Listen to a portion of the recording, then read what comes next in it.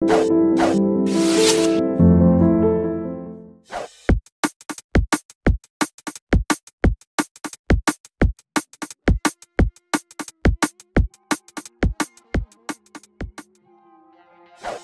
guys, what's up? If you're a baseball fan, then it's possible that you believe cricket is a complicated sport. Same goes with cricket fans about baseball. While both sports are interesting in their own way and have their dedicated following, there are several similarities and differences between the two. Let's take a look at how different or similar the two games really are. By the end of this video, a baseball fan will know more about cricket and a cricket fan will get to know baseball better. And if you follow neither of the two sports, be prepared to learn about both. Lastly, if you understand both the games well, watch this video carefully and let us know in the comments if we've covered all the points correctly. Let's dive right into it.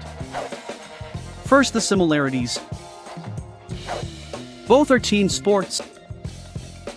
Both sports are played with bat and ball. Both have batters and pitchers or bowlers. Both sports have a similar scoring system called runs.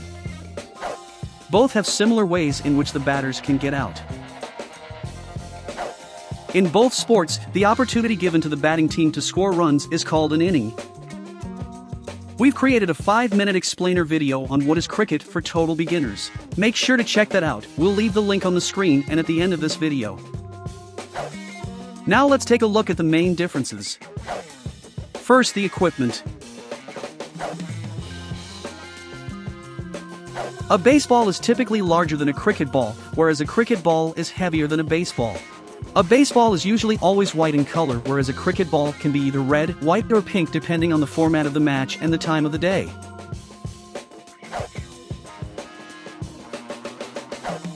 A baseball bat is a smooth wooden or metal club, whereas a cricket bat is always made of willow wood, typically English or Indian Kashmiri willow. A baseball bat is almost cylindrical in shape, with a thin handle. It's much narrower and longer than a cricket bat, which is flat and has two sides. The front side is flat and is used to strike the ball, whereas the back side has a ridge. In cricket, just behind the batter is a set of wickets, which are 3 wooden stumps supporting 2 wooden bails. If the batter misses and the ball strikes the wickets and the bails fall, the batter is out. On the other hand, in baseball there are no wickets, however if the batter misses a valid pitch, it's registered as a strike. And 3 strikes means the batter is out.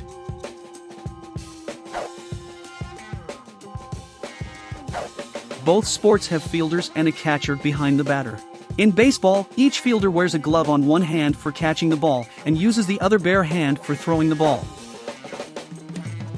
In cricket, the catcher behind the batter is known as the wicketkeeper and is the only player in the fielding side wearing gloves, that too on both hands. All other fielders play bare-handed. Finger injuries, cuts, bruises and fractures are quite common in cricket. At 60 feet and 6 inches, the distance between the pitcher and batter in baseball is shorter as compared to cricket, which is 22 yards or 66 feet.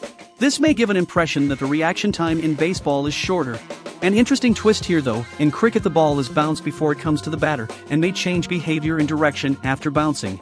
Hence the actual reaction time for a cricket batter may be much shorter after the ball has bounced. In baseball, the diamond-shaped field in front of the batter is the area of play, and if the batter hits outside this area, it's a foul. Cricket on the other hand is played on an oval-shaped field and the entire ground is available for play, which means a batter can hit the ball in any direction without committing a foul.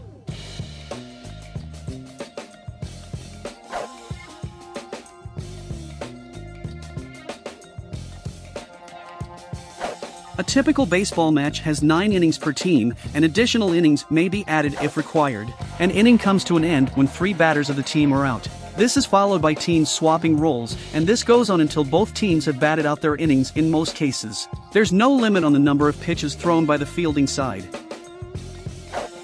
On the other hand, a cricket match comprises of 1 inning of limited deliveries per team, which means the number of times the ball is bowled to the batter is limited and prior decided.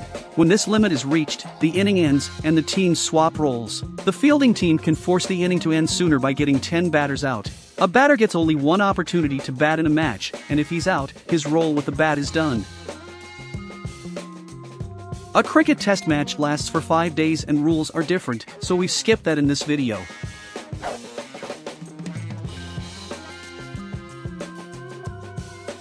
In baseball, when a batter hits the ball in the field of play, he's required to run to the first base, no matter what.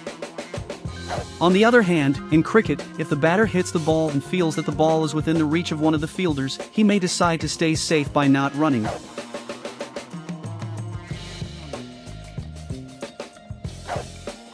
In baseball, the score is counted based on the number of batters that can safely touch all the 3 bases and return home.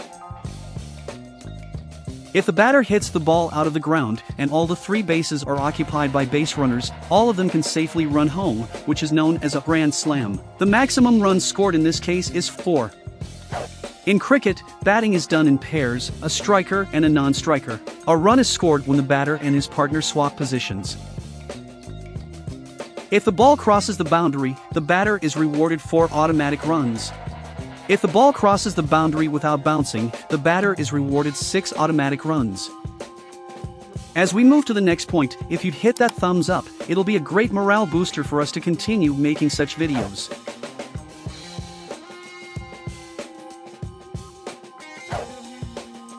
In baseball, the ball is thrown by a pitcher standing at the designated place. The pitcher often lifts the leg opposite to the pitching hand and lands it to get the momentum and force in the pitch. The pitch is thrown directly at the batter without bouncing on the ground. In cricket, there are 2 main rules that the bowler needs to follow for a valid delivery. First is that the bowler must roll the arm to release the ball, and the second rule being, the bowler's elbow must not be bent at the time of releasing the ball, hence, throwing a ball like done in baseball would be termed as chucking the ball and considered invalid. The bowler usually runs into bowl to get a momentum and rhythm. Fast bowlers usually have a longer run-up and a significant jump to get as much force as possible. The ball usually comes to the batter after 1 bounce.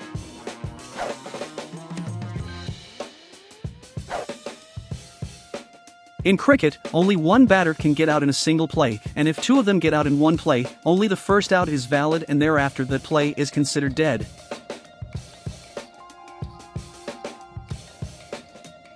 On the other hand, in baseball, 1 or more batters or runners can get out in a single play, known as double play, triple play, and in very rare cases, even quadruple play. These were the basic differences between baseball and cricket. Did we miss any? Let us know in the comments below. The best way to understand the rules is by watching a few matches. If you like this video, make sure to share it with your friends. Don't forget to subscribe to our channel and press the bell icon for regular updates. Once again, thanks for joining us. See you next time. Cheers.